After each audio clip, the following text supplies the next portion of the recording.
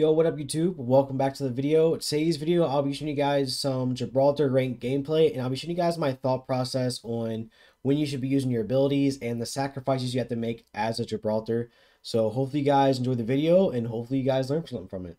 Alright guys, so in this video, I'll be pretty much rewinding here and there. I'll just show the fight, and then I'll rewind it and explain detail of why I did what I did. I won't be doing it too much. I'll only be doing it in a few fights. This fight coming up, I will be doing it. So to start off with like a little explanation with Gibraltar and like my thought process, pretty much for any ranked match or any match in general, is I always want to PK. A lot of people struggle with using shotguns and PKs and they don't really want to. As a Gibraltar, it's a must. If you're fighting another Gibraltar or any character that has a PK and you don't, it's going to be a rough bubble fight. So I just took my time on him. I knew he was low. I do not waste bubble here because I just want to take the 1v without having to waste my bubble quite yet. My arm shield's broken. I slide to the other end of the bubble, which is extremely smart to do. We both whiff. GG's. And just hit him with a nice little peek right there. Now I'm just waiting for the other guy, but he's pushing my teammates, which was smart on his part because my teammates are rezzing. Backing up. There's your on him. And just caught him on the cross. GG's only. He should have waited. Alright, so I'm gonna go ahead and just go back a little bit. There's your on him. So this fight right here, this first guy, I'm strictly just ADSing him. My arm shield broke off the first hit. Perfectly fine. I'm gonna keep ADSing him because I know I can hit my second shot very easily that way. I hit him. I immediately throw a bubble, and it's exactly what I do. Even though I just got shot, you know. Nothing you can do about that. I threw bubble, but as soon as I throw bubble, I know that he's going to be coming down the elevator or strictly like right behind me on the ramp. So my initial thought is to immediately get to the other side of the bubble. That's what you need to do no matter where you are in the bub. Just try to hurry up and get to the other end as fast as possible. And that's a nice little slide in. And it will get you over there. Set up, time it correctly. I hit him with it, did a little wiggle back and forth so he doesn't know exactly where you're going. And I immediately go inside. We both whiff. And hit him when he least expected. I was keeping the ADS, so I had that arm shield just in case he hit me. But again, as soon as I threw bubble, I went straight to the other side, and that's what you need to be doing as Gibraltar. You need to hurry up and get to the other side of the bubble, especially in tough situations like that when you're really low, because you just have to get there. And a lot of times you will find yourself fighting without the bubble yet, because that's a good thing to do, is just to fight the 1v without using the bubble and then save your bubble for the 1v2 if needed. So a little stressful situation. Got 4 kills, which is absolutely solid right now. Time to loot up. Alright, so again, with that last fight, I feel like that was a good example of trying to hold your bubble and, you know, not throwing it right away. And a lot of people always ask, you know, when do you really throw a bubble? And it's kind of off instinct. You have to throw your bubble a lot to kind of get an understanding of when's a good time, when's a really bad time to do it. And you just have to make the most out of your bubble whenever you do throw it. If you feel like it's a bad bubble, still try to make the most of it, or just relocate and wait for your bubble to come back. So right here, this is what you always have to do. If your teammate's a little behind, you always want to have to go back and help them out. Don't sit there and post up in your building, wait for them to get to you. Make sure you're there for them, so just in case they get rolled up on, you're there to actually help them. Right here we have another fight coming up, and it's a little tough one again. And the perks of this is also having a caustic, honestly. Having a caustic in pretty much, doesn't matter what map it is, just in general, like having a caustic in ranked saves teams from pretty much pushing you fully. Right here we were kind of all separated. We should have been on top, but with the Bangalore alt going on and everything, it would have just destroyed all the traps anyway. They're up there, dude. 2020, what it sound like. And this is about map knowledge right here, just knowing when to get different angles and stuff like that. Even as a big boy, you want to sit there and do this. We actually was able to thirst. This is a nice climb up for this building if people do not know that yet. Keep crawling to me. This res, do not be scared of a little bit of your body being outside, because if that does happen, a lot of the times the enemy would be like they'll be kind of forced to shoot you instead of fully emptying the bubble to try to hurry up and cancel the knock. They'll just try to start shooting you through the bubble. So it kind of works out in a way if your body sticks out just a little bit. Just be aware that you will get absolutely obliterated, but sometimes it does work. Right here again, catching angles to pretty much hold this team off from pushing my teammate. Since he is weak still. Nice little 81. I know the other guys are gonna come. Hit for 81. Nice little 36, so 45. So they're both 1 HP, but I really can't push them for the simple fact that the dude does have hammer point Mozam, and I could get absolutely demolished from it, so I have to be careful with that. And not push it so hard.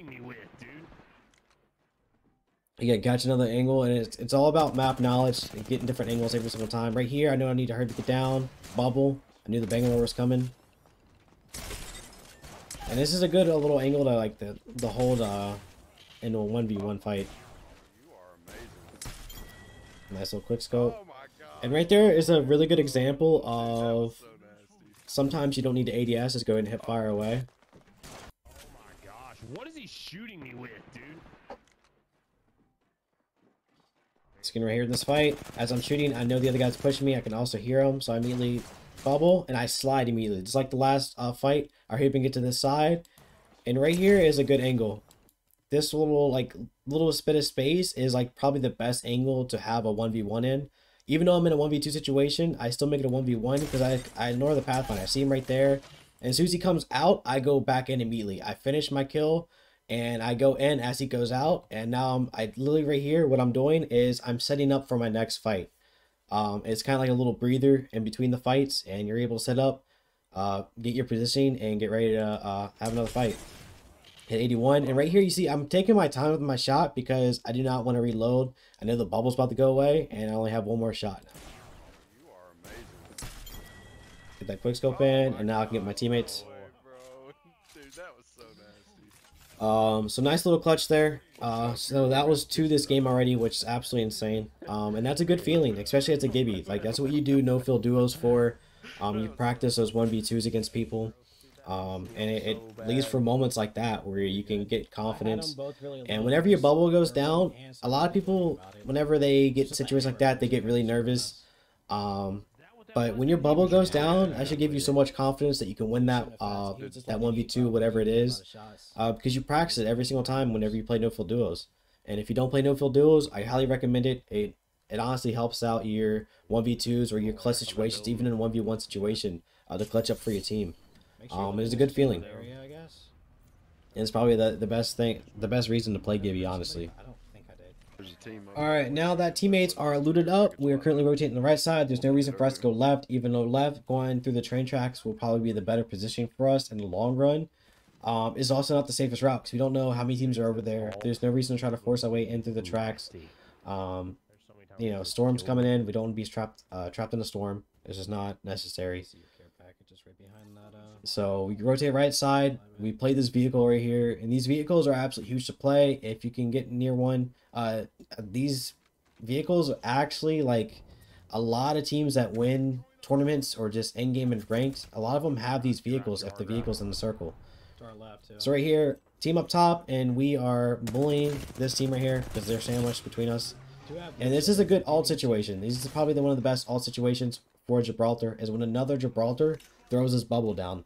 Now, when this happens, you want to actually count in your head the seconds down. Just like what some people do with arc stars, you kind of want to count it down.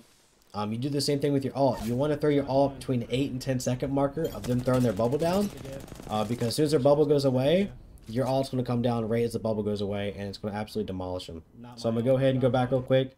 I'm going to do the 1-1000, 2-1000 countdown real quick.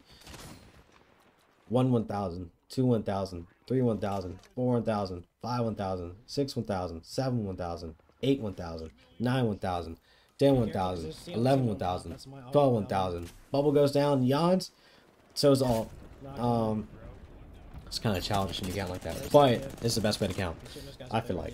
So just count in your head. As soon as bubble goes down, 8 to 10 second marker is when you want to throw your ult down on top of another Gibraltar's bubble. Again, this is probably one of the best situations to throw it. It's a good ult usage, especially since we're not at the end game yet. I feel like it was really good to use your ult right there in that situation. And if they had an opening to pretty much run away, if you see that the team has an opening to run away, throw the ult a little behind the bubble, so that way they can't, you know, run away from it. They have to either go towards you or, again, set in the bubble as long as they can until the bubble goes away, and they're going to get hit by the ult. So it's pretty much a good ult usage right there. And now I was just pretty much trying to hold down the fort a little bit. Again, the team up top's helping us out again. We're out here bullying kids with the team up top. Absolutely huge. That's what you kind of want to do. If a team has best positioning, just take advantage of the fact that, you know, they can't hit you, but they can hit other people with you. So I have an angle where the team up top can't hit me. So I was just using it as my advantage. I was staying on that right side away from the team up top.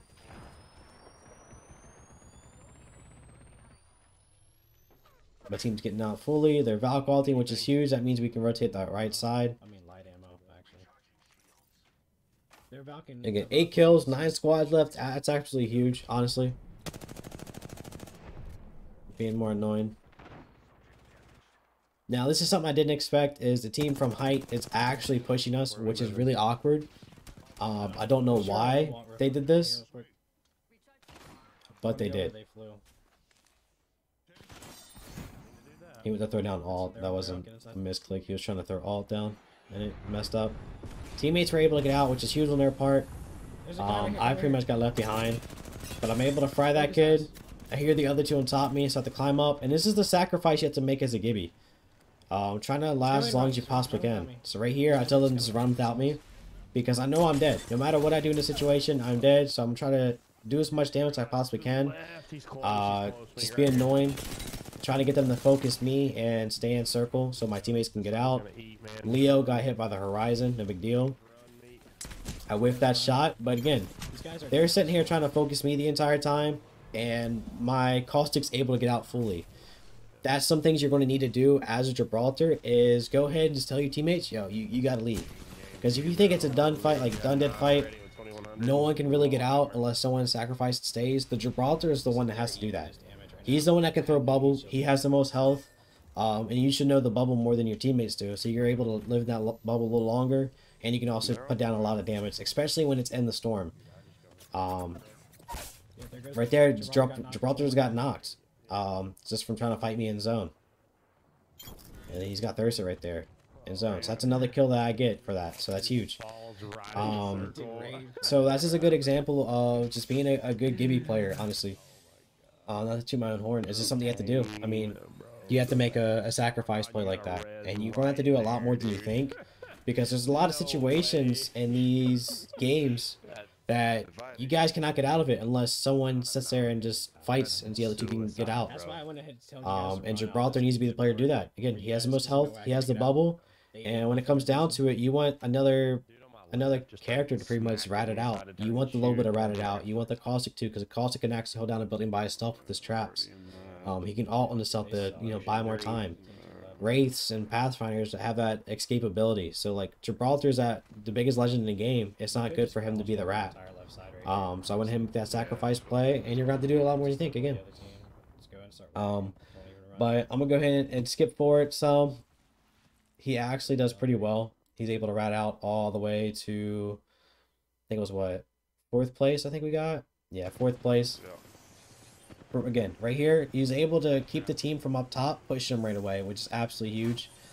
A good thing.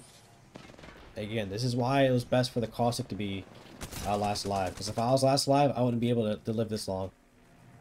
Which is a bubble. Absolutely dumped on him right there. Huge.